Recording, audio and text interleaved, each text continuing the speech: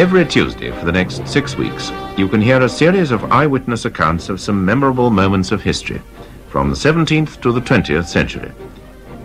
The programs have been compiled by James Hewitt and are introduced by John Gabriel. He begins today with the story of the Great Fire of London. During 5 days in September 1666, fire destroyed 4/5 of the city of London. London, overcrowded and built mainly of wood, had been living with the danger of fire for several centuries. There had been a destructive fire in 1135 and another in 1657, but their fury was small beside that of the Great Fire of 1666. It began in the early hours of a Sunday morning at Farimer's, the King's baker in Pudding Lane. Samuel Pepys, in his celebrated diary, tells us that he was awakened at 3 o'clock that morning by an excited maidservant. So I rose and slipped on my nightgown and went to her window, and thought the fire to be on the back side of Mark Lane at the farthest. But being unused to such fires as followed, I thought it far enough off, and so went to bed again and to sleep.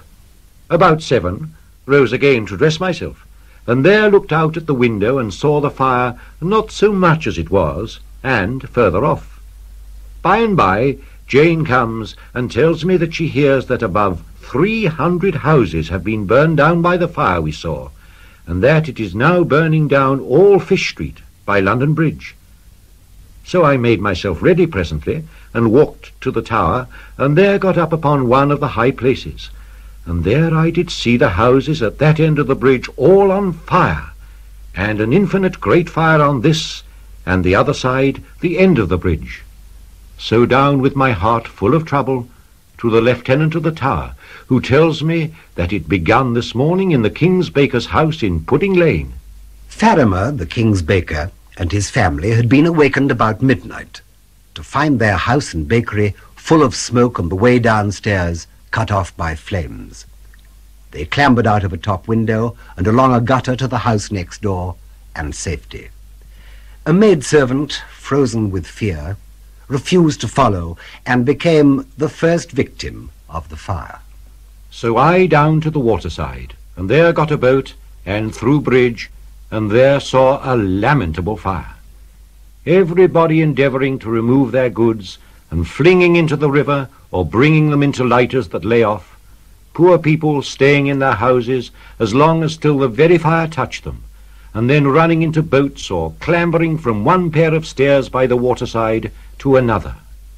And the poor pigeons were loath to leave their houses, but hovered about the windows and balconies till they, some of them, burned their wings and fell down. Having stayed, and in an hour's time seen the fire rage every way, and nobody to my sight endeavouring to quench it, but to remove their goods and leave all to the fire, and having seen it get as far as Steel Yard, and the wind mighty high and driving it into the city, and everything after so long a drought proving combustible, even the very stones of the churches, I to Whitehall, and there up to the King's closet in the chapel. I did tell the King and the Duke of York what I saw, and that unless his Majesty did command houses to be pulled down, nothing could stop the fire. They seemed much troubled, and the King commanded me to go to the Lord Mayor from him, and command him to spare no houses, but to pull down before the fire every way. The Lord Mayor, Sir Thomas Bloodworth, had been called at 3 a.m. He took a sleepy look at the fire, remarked that it did not seem of much importance, and disappeared from the scene for several hours, presumably, like Pepys, to his bed. Not so a clergyman, the Reverend Thomas Vincent, who roamed the burning streets tirelessly and looked upon the fire as the judgment of God. Fire! Fire! Fire doth resound the streets. Many citizens start out of their sleep, look out of their windows. Some dress themselves and run to the place. The Lord Mayor of the city comes with his officers. A confusion there is. Counsel is taken away, and London, so famous for wisdom and dexterity, can now find neither brains nor hands to prevent its ruin. The Lord Mayor reappeared on the streets shortly after dawn. If he had even then given the command to dynamite houses in the path of the fire, it is possible that the great disaster could have been checked. But he fretted about who would pay for rebuilding the houses if they were blown up, and about the legal responsibilities when he had not got an owner's consent. The result was disastrous. The timber was bone dry from a long spell without rain, and an east wind blew the flames into the city. Now the fire gets mastery, and burns dreadfully, and God with his great bellows blows upon it. William Tazwell, aged 12 years, in process of becoming a King's Scholar at Westminster School, was not aware that anything was amiss until between 10 and 11 o'clock that Sunday morning, as he stood on the steps leading up to the pulpit in Westminster Abbey. I perceived some people below me running to and fro in consternation. Immediately almost, a report reached my ears that London was in conflagration. Without any ceremony, I took my leave of the preacher, and having ascended Parliament steps near the Thames, I soon perceived 4 boats crowded with objects of distress. These had escaped from the fire scarce under any other covering except that of a blanket. The wind was blowing strong eastward. The flames at last reached Westminster. I saw great flakes carried up into the air, at least 3 furlongs. These at last, pitching upon and uniting themselves to various dry substances, set on fire houses very remote from each other. Pepys, on taking leave of the king, had made his way to Old St. Paul's and down Watling Street. I saw every creature coming away loaden with goods to save, and here and there sick people carried away in beds. Extraordinary good goods carried in carts and on backs. At last met my Lord Mayor in Canning Street, like a man spent, with a handkerchief about his neck. To the king's message he cried like a fainting woman, "Lord, what can I do? I am spent. People will not obey me. I have been pulling down houses, but the fire overtakes us faster than we can do it." That he needed no more soldiers, and that he must go and refresh himself, having been up all night. Rumours spread even more rapidly than the fire. One was that an army of 4,000 Frenchmen and Papists was on its way to attack burning London. It was being said, too, that Frenchmen and Papists had been setting fire to houses.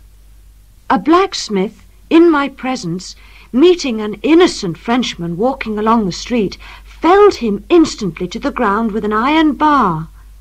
I could not help seeing the innocent blood flowing in a plentiful stream down to his ankles. In another place, I saw the incensed populace divesting a French painter of all the goods he had in his shop, and after having helped him off with many other things, levelling his house to the ground under the pretence that they thought he was desirous of setting his own house on fire. My brother told me he saw a Frenchman almost dismembered in Moorfields because he carried balls of fire in a chest with him, when in truth they were only tennis balls. Pepys had some friends to dinner and did not allow the fire to spoil his appetite. An extraordinary good dinner. Soon as dined, I away and walked through the city, with streets full of nothing but people and horses and carts loaden with goods, ready to run over one another, and removing goods from one burned house to another. At Paul's Wharf I had appointed a boat to attend me, met with the King and Duke of York in their barge. Their order was only to pull down houses apace, and so below bridge at the waterside. But little was or could be done, the fire coming upon them so fast.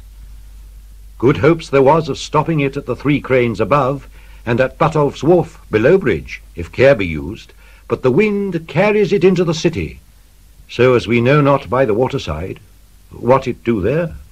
He had an appointment in Whitehall, but soon returned to his boat on the river. So near the fire as we could for smoke, and all over the Thames, with one's face in the wind, you were almost burned with a shower of fire drops, so as houses were burned by these drops and flakes of fire, 3 or 4, nay, 5 or 6 houses, one from another. When we could endure no more upon the water, we to a little ale-house on the bankside, and there stayed till it was dark almost, and saw the fire grow. And as it grew darker, appeared more and more, and in corners and upon steeples and between churches and houses, as far as we could see up the hill of the city, in a most horrid, malicious, bloody flame, not like the flame of an ordinary fire. We stayed till, it being darkish, we saw the fire as only one entire arch of fire from this to the other side of the bridge, and in a bow up the hill for an arch of above a mile long. It made me weep to see it. The churches, houses, and all on fire and flashing at once, and a horrid noise the flames made, and the cracking of houses at their ruin. Monday, September the 3rd. About 4 o'clock in the morning, my Lady Batten sent me a cart to carry away all my money and plate and best things to Sir William Ryder's at Bednall Green, which I did, riding myself in my nightgown in the cart. And, Lord, to see how the streets and the highways are crowded with people running and riding and getting on carts at any rate to fetch away things. I find Sir William Ryder tired with being called up all night and receiving things from several friends. His house full of goods. I am eased at my heart to have my treasure so well secured. Another celebrated diarist, John Evelyn, went to the Bankside in Southwark on Monday evening to view the spectacle of the great fire. I saw the whole south part of the city burning from Cheapside to the Thames. The conflagration was so universal and the people so astonished that from the beginning they hardly stirred to quench it, but ran about like distracted creatures.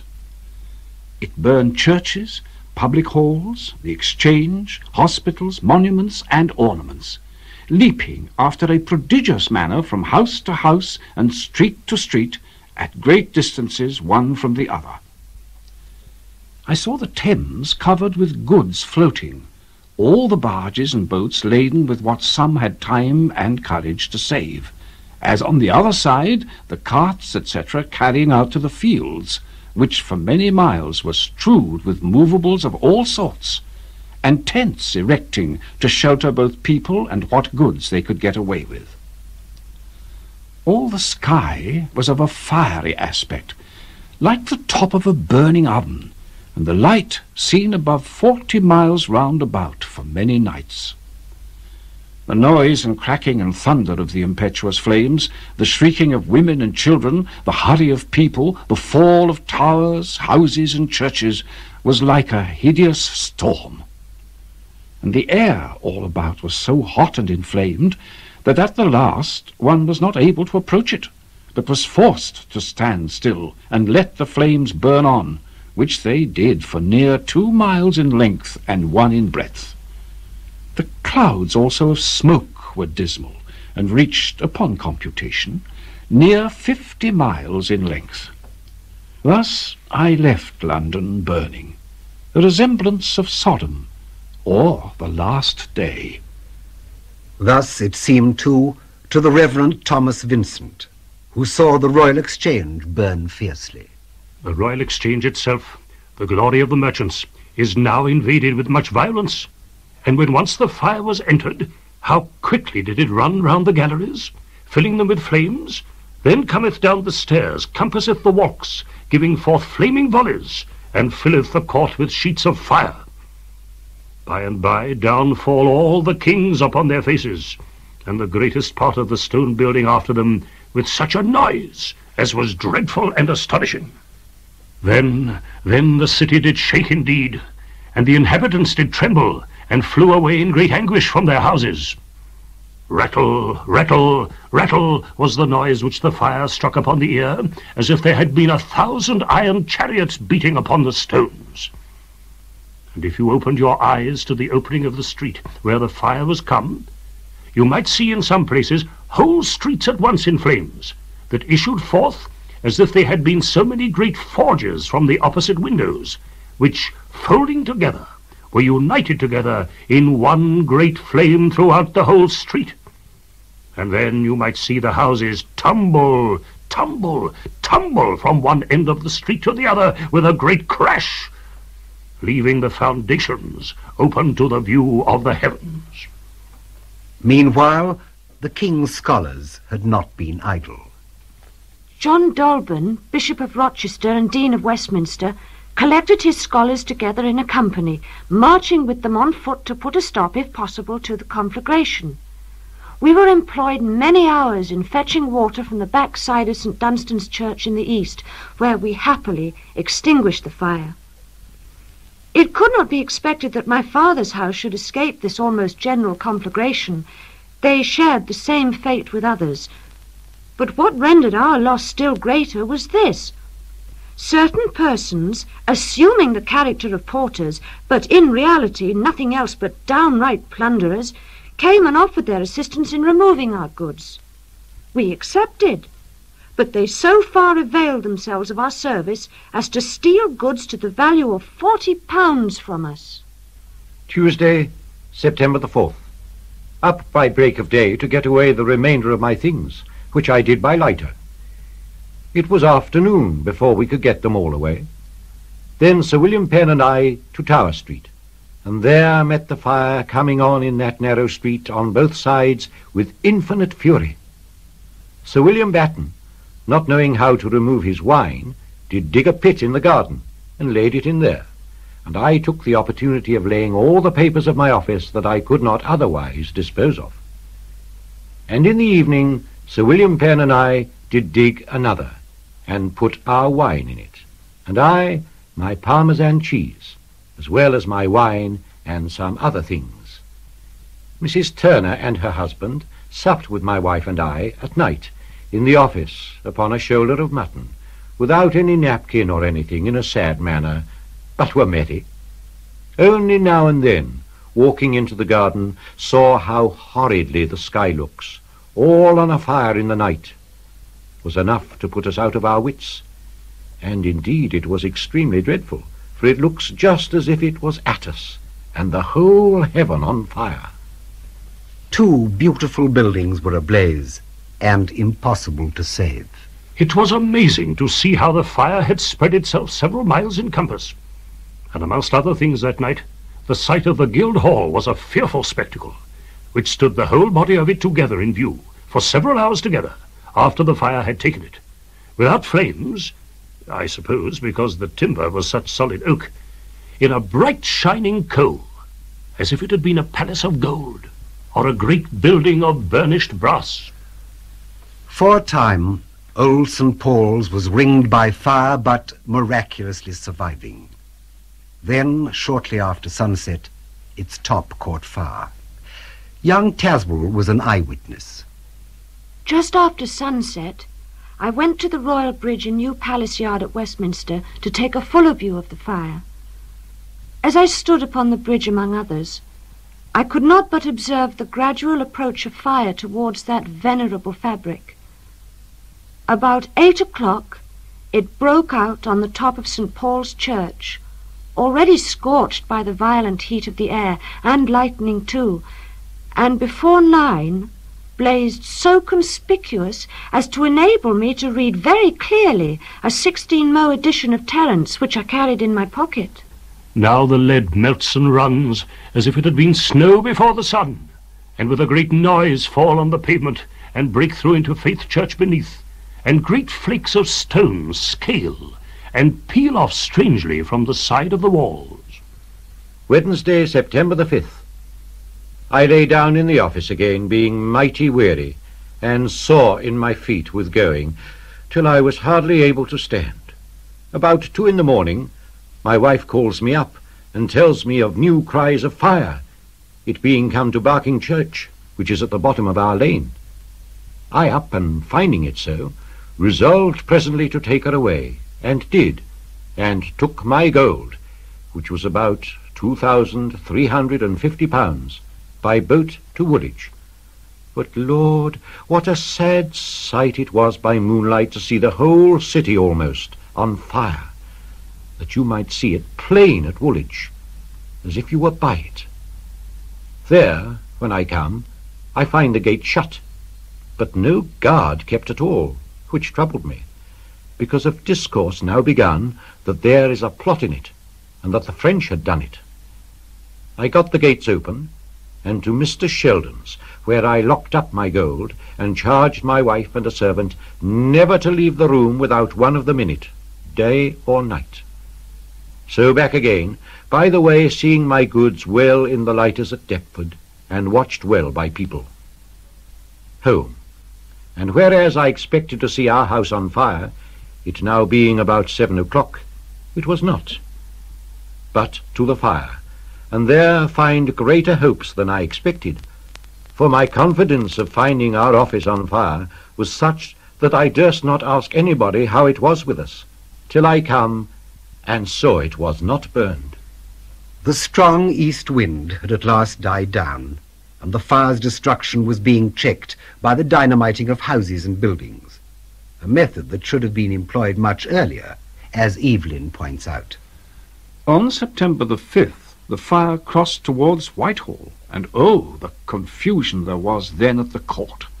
It pleased His Majesty to command me, among the rest, to look after the quenching of Fetter Lane End, to preserve, if possible, that part of Holborn, whilst the rest of the gentlemen took their several posts.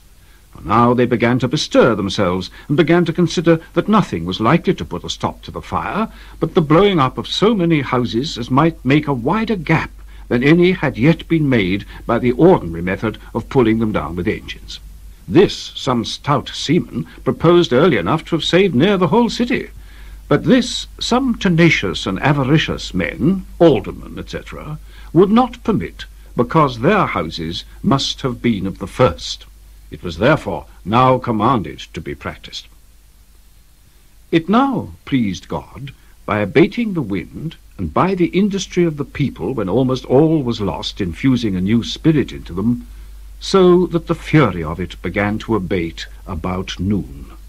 The poor inhabitants were dispersed about St. George's Fields and Moorfields as far as Highgate, and several miles in circle, some under tents, some under miserable huts and hovels, many without a rag or any necessary utensils, bed or board, who from delicateness, riches, and easy accommodations in stately and well-furnished houses were now reduced to extremest misery and poverty.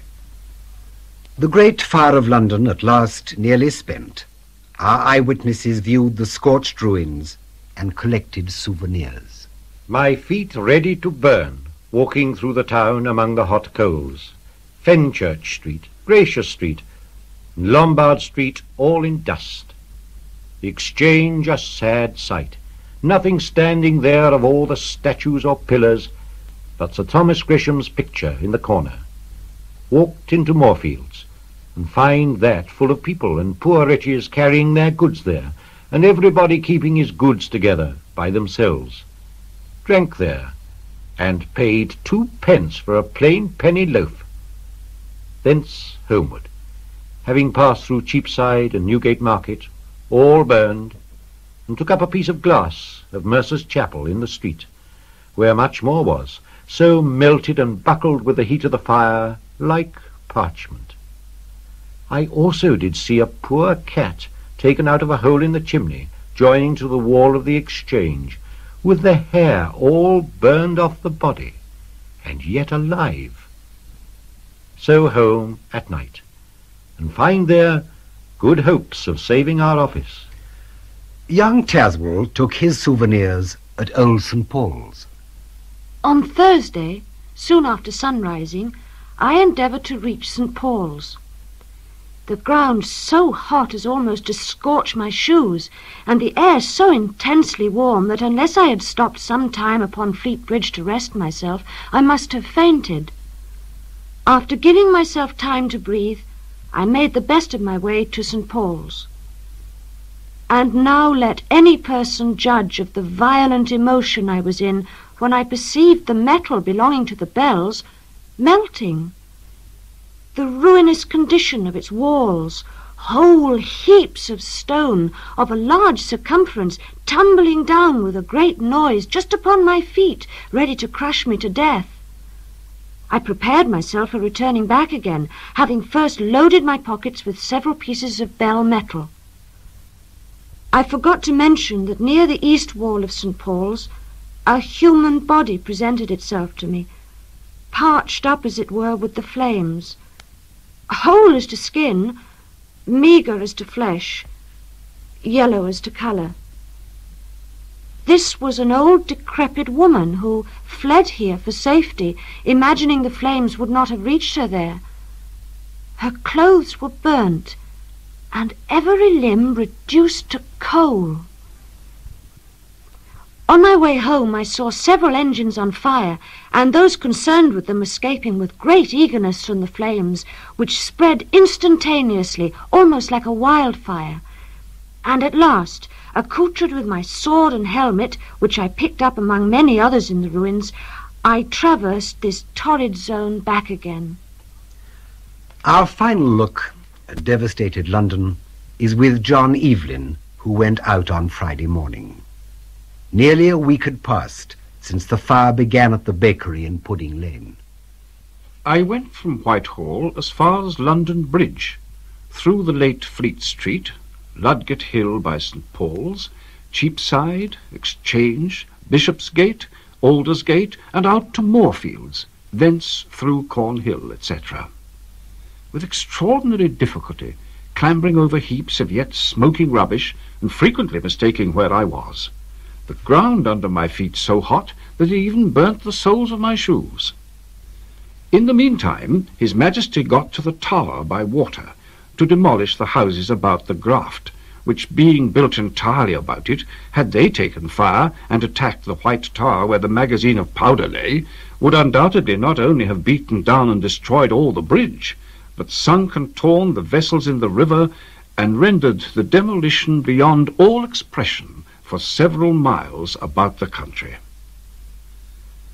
At my return, I was infinitely concerned to find that goodly church, St. Paul's, now a sad ruin, that beautiful portico now rent in pieces, flakes of large stone split asunder, nothing remaining entire but the inscription showing by whom it was built, which had not one letter of it defaced. It was astonishing to see what immense stones the heat had in a manner calcined, so that all the ornaments, columns, friezes, capitals, and projectures of massy Portland stone flew off, even to the very roof, where a sheet of lead covering a great space, no less than 6 acres by measure, was totally melted. Thus lay in ashes that most venerable church, besides near 100 more. The lead, ironwork, bells, plate, etc., melted. The exquisitely wrought Mercer's Chapel, the sumptuous Exchange, the august fabric of Christ Church, all the rest of the company's halls, splendid buildings, arches, entries, all in dust. So that in 5 or 6 miles traversing about, I did not see one load of timber unconsumed, nor many stones, but what were calcined white as snow. The people who now walked about the ruins appeared like men in some dismal desert, or rather in some great city laid waste by a cruel enemy. 4/5 of the city of London was in ruins, including most of its finest buildings. Fortunately, the death toll had been light, but over 100,000 people had lost their homes. King Charles II proclaimed that country people were to bring produce into London to feed the homeless. The spirit of the people, which had been successively assailed by the plague and by fire, remained unbroken. Within a week, the King and his council had been presented with plans for a new City of London.